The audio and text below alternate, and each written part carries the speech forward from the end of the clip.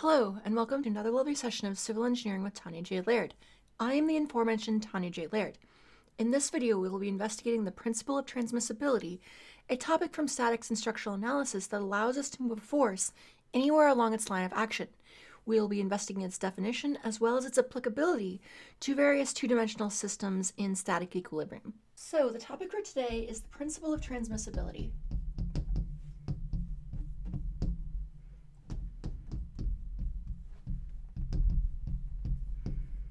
Now, we will be looking at a numerical example later, but first let's just consider it in terms of basic qualitative definitions. So the principle of transmissibility. Now, let's say you have a rigid body, and I'm just going to draw kind of a potato body here, just to indicate that we have an object and its shape is largely irrelevant. And I'm going to be looking at this from the two-dimensional perspective, but the same does, of course, apply in 3 dimensions. So let's say we have a rigid body, and it has some sort of shape, an arbitrary shape, with some sort of center of mass. And in terms of review, when I say rigid body, what does this mean? A rigid body, again, and when I say again, I mean a review from statics. A rigid body is one that does not deform, deflect, bend, etc. And I'll just say does not, deform, deflect, bend, twist, etc. in any way. In other words, if you were to model this, for example, if you were to consider this from the point of view of material properties, a true rigid body would have, for example, perhaps a modulus of elasticity that is infinite. And this is another engineering model that we use when analyzing certain types of structures, especially statically determinate structures. And of course, there can never be any such thing as a true rigid body because it requires materials of infinite strength and stiffness. But at least if you're taking it to its logical conclusions. But we find that for many systems, approximating them as a rigid body is useful for the sake of structural analysis methods. But anyway, that's neither here nor there. Let's look at the principle of transmissibility. What does this mean? So we have our lovely potato body here. And let's say we have a force applied. And I'll just call this some arbitrary force F. And so this force has both a magnitude and a direction. Force is a vector quantity, so it will have both a magnitude and a direction. And we refer to its direction as its line of action. So the principle of transmissibility states that I can move this force anywhere along its line of action without changing the rigid body behavior of the object that it's acting on. And what do I mean by rigid body behavior? Well, let me get a different color here. Let's say this object is restrained by a few forces. So maybe I'll call this like reaction 1, reaction 2, squared, reaction 2, and maybe reaction 3. So if this thing is going to remain in static equilibrium, there has to be some restraining forces or reactions keeping it from moving. This isn't structural dynamics. This is a structural analysis course, so we're going to be looking at cases of objects and frames that are in equilibrium. So if an object is going to have forces applied to it and it's not going to move, it has to have some number of reaction forces. And so what do I mean when I say its rigid body behavior won't change? Again, I can move force F anywhere along its line of action. In other words, I can model it as here, I can model it as here, or I can model it as here. And no matter where I place it along its line of action, regardless of where F is along its line,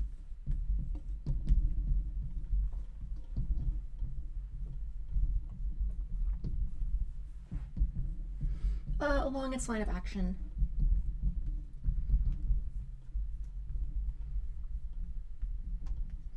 regardless of where I move it along its line of action, my restraint forces will remain unchanged. In other words, R1, R2, and R3 are unchanged. Now again, this will only remain true as long as we are in perfect rigid body equilibrium, or as long as we demonstrate perfect rigid body behavior. But again, for real objects that aren't infinitely rigid, infinitely stiff, etc., this does hold true to a reasonable degree of accuracy. But the reason this is useful in particular is that there are some points. Okay, so backing up, why would this be useful? So this is the principle that's fine. If we move a force anywhere along its line of action, the forces required to keep it restrained will not change. But why is this important? It's important because there are some locations in terms of static analysis, balance of forces, balance of moments, etc., that are more convenient for us, especially in terms of, say, calculating moment arms. That's where it's particularly useful, because there are some locations on a body or a frame that if you try to take the moment, you'd have to do either a complicated cross product or you'd have to do some interesting trigonometry. And there are other locations that are much easier to calculate the moments on them if you can move a force along that line of action, you'll have a much more time calculating balance of moments, as we'll look in our example here.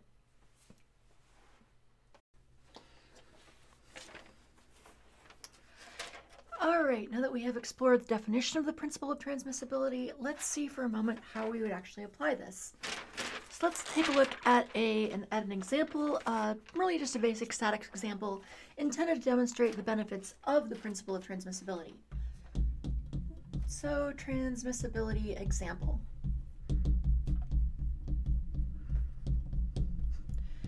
And I'm just going to use the example, an example of just a simple rectangular, simply supported frame. And so we have, on this side, we're going to have, just a roller support. And on this side, we're going to have a pin support. Okay, I'll go ahead and put on some dimensions here. So let's say this thing is 12 feet by 10 feet.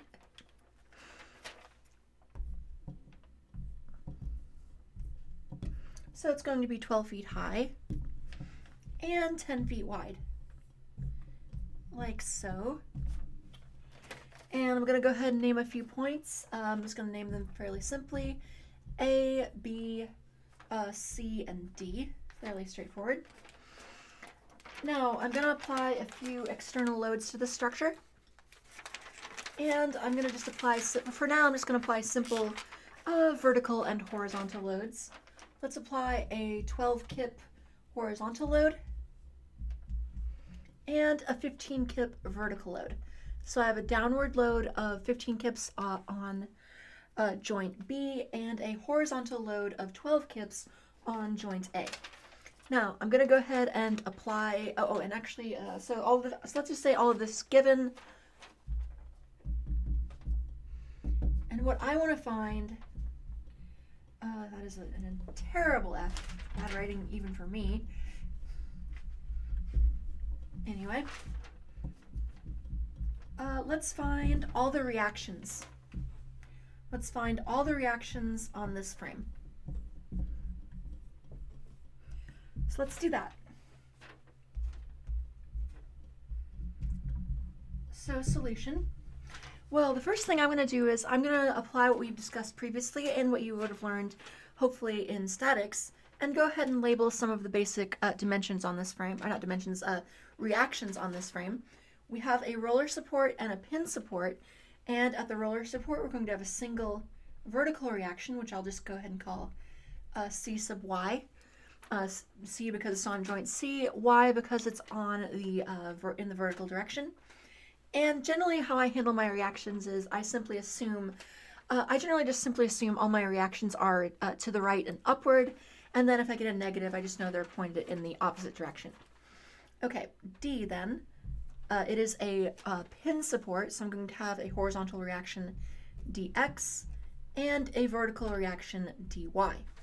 So our goal, this problem will be considered solved when we determine mathematically cy, dx, and dy. Okay. Now, this is where there's the reason I'm using this particular example again is because it is a good example of how we can apply the principle of transmissibility in order to towards our advantage. There are certain times that we can sum forces or balance moments, especially balancing moments at particular locations that give us some sort of advantage.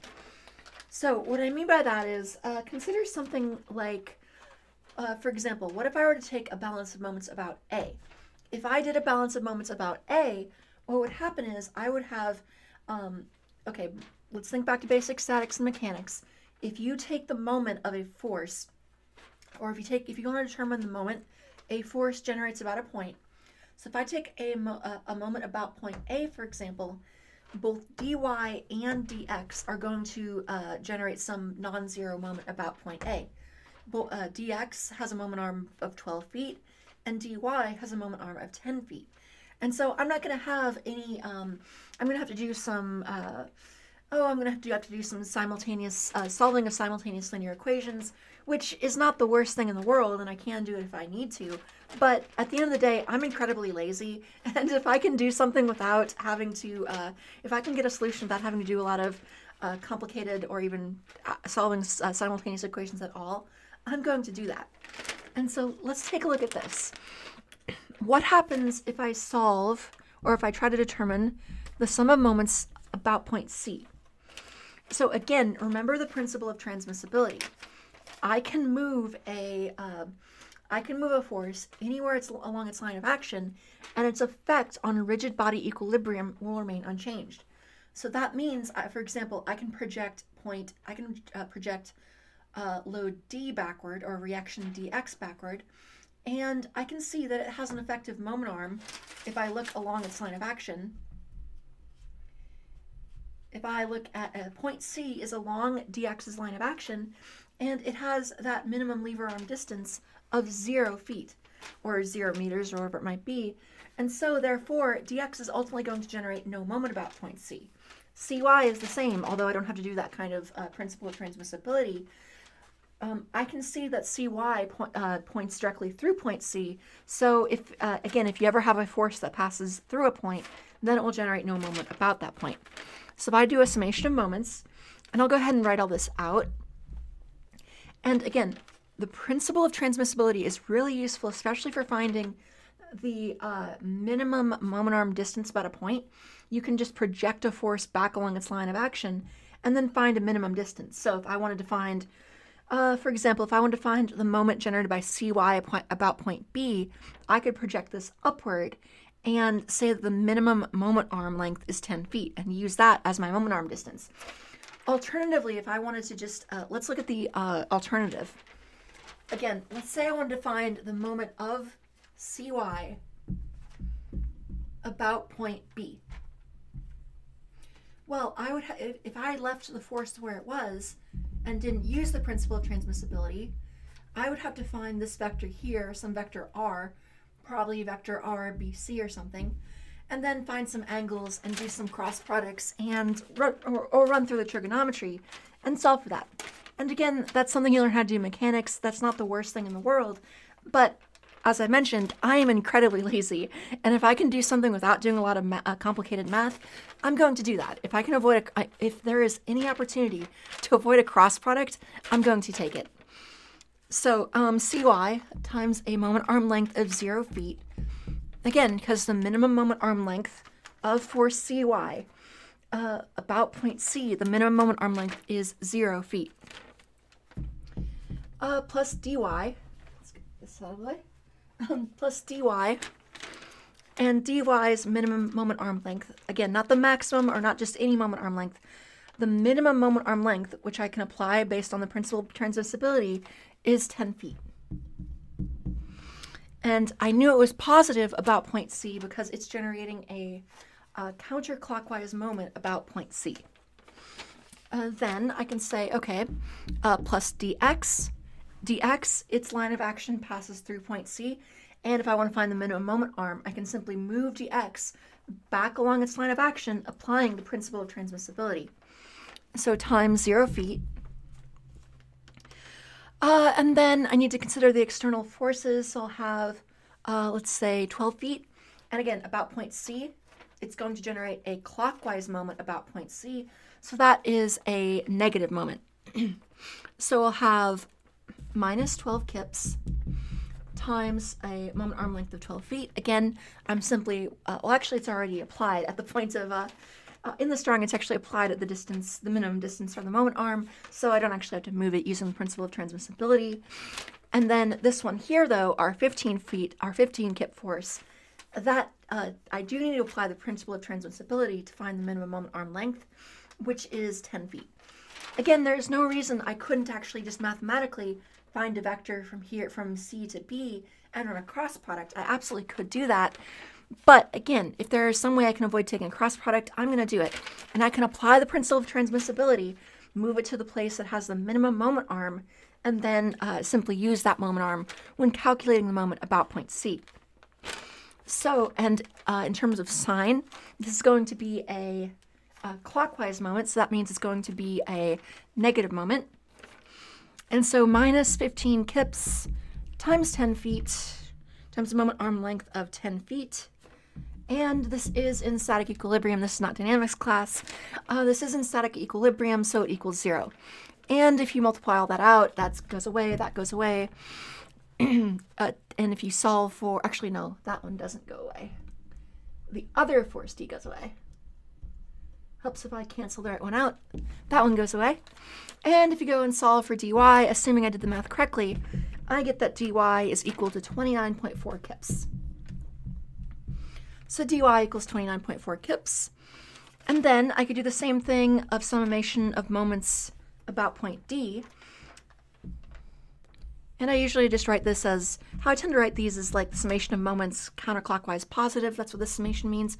Well, in particular, this means the summation of moments about point D, sigma symbol for summation, capital M for moment, D for the point that I'm taking at, and then counterclockwise positive with this notation. So summation of moments about point D, and dx and dy will have no moment arm because they pass directly through point D. Cy will generate a moment there. So, and then looking at the 12 kip force, first let's look at that 12 kip force, minus 12 kips. It's already at its location of minimum moment arm, so I don't need to move it anywhere along its line of action. So and I know it's negative, again, because it is clockwise, it's generating a clockwise moment about point C. So moment arm length of 12 feet. This 15 kip force will have a minimum, and again here I'm going to have to apply the principle of transmissibility, and if I move it down along its line of action, I can see that that force, this 15 kip force, has a minimum moment arm distance of 10 feet. And again, this one will be negative because it is moving clockwise about point C. So minus 15 kips times moment arm length of 10 feet. Then I could say both dx and dy will generate no moment about point D because they pass directly through point D, therefore they have no moment arm, plus dx times 0 feet plus dy times 0 feet, just again considering their moment arms. And then finally, let's say we will have minus cy, and in terms, so cy is already at its location of minimum moment arm length about point D. It's directly perpendicular. Again, I could take its moment about somewhere up here. I mean, there's no reason mathematically I couldn't move it up here if I wanted to. Cy I'm talking about again. There's no reason I couldn't move Cy vertically along its line of action if I really wanted to, but there's no practical reason to do that. It's already at its location where it's most convenient to take moments about point D. So, and then in terms of Cy, it's generating a clockwise moment about point D, and clockwise moments are negative, so there'll be a minus sign on this. Minus Cy times moment arm length of 10 feet. And because this is structural analysis, we're looking at static equilibrium, this will equal 0 because we are not accelerating in any way. And if I ran through the algebra correctly and canceled things out, I got that Cy is equal to negative 14.4 kips. And then finally, I want to get dx. That's the only remaining. That is the only remaining reaction. And I'm just going to do, for this one, I could do a balance of moments, so I'm just going to do a simple summation of forces in the x direction, to the right positive. And I'll have 12 kips. That's the external force, 12 kips, plus dx. And this, of course, has to equal 0, because we're in static equilibrium. And then solving for that, of course, then you just get that dx is equal to negative 12 kips, which would mean 12 kips to the left in this case. So we have our reactions. This will have a dy will have a vertical reaction of 29.4 kips.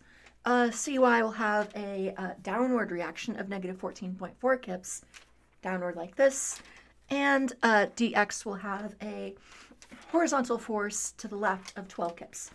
And that is one example of how you can apply the principle of transmissibility to readily solve for the reactions of structures in static equilibrium. Again, the entire idea is that there are different cases where it might be useful to apply the principle of transmissibility, but in terms of structural analysis, especially 2D structural analysis, often the most convenient is where you're going to move a force to the location of minimum moment arm. And the reason that's important or useful is that often if you pick a point where all but one unknowns cancel out, you can very quickly solve for a single unknown. So when dealing with 2D frames and in static equilibrium, especially statically determinate frames, often the best place to take moments is at a location where all of your unknowns except one have zero moment arm. That's the ideal case. If you can do that, you're golden, because you can just very directly solve for a single unknown. If you have to have an equation with two unknowns, then you're going to need two different equations to solve for that, and then you're going to have to solve simultaneous equations. If you have three unknowns, like if you have three vertical forces, for example, and you do a summation of forces in the vertical direction, then you'll have three unknowns, and you'll have to come up with you will have to use three total equations in order to solve that. You'll have to solve three simultaneous equations, which means you're going to have to whip out a matrix, which we will do later in this course. But for now, I like to keep things simple, and that is something the principle of transmissibility really helps with. All right, I hope you found this useful, a little eye-opening or informative. If you did, feel free to like, comment, and subscribe, and leave comments below. I'll see you all again soon, and as always, thank you.